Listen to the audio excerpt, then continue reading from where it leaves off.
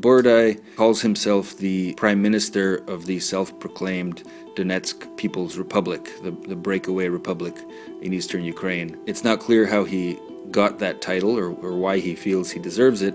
He is a Moscow public relations guy. He's a communications expert. It's all clouded in a great deal of mystery because, he admits with a wink and a nod that he is in contact with, unnamed interlocutors in Moscow on various issues, including the crash of the Malaysian flight. But it's not clear, who's pulling the strings in Moscow.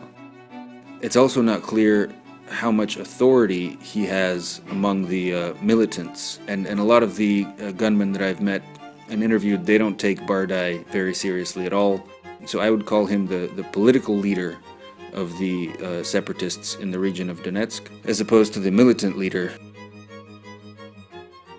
They don't particularly follow orders from him. Essentially, he's the public face. He's the only one holding the negotiations on the side of the separatists. I think primarily because the real guys in charge are the military commanders of the separatist fighters, and they don't want to talk to anybody.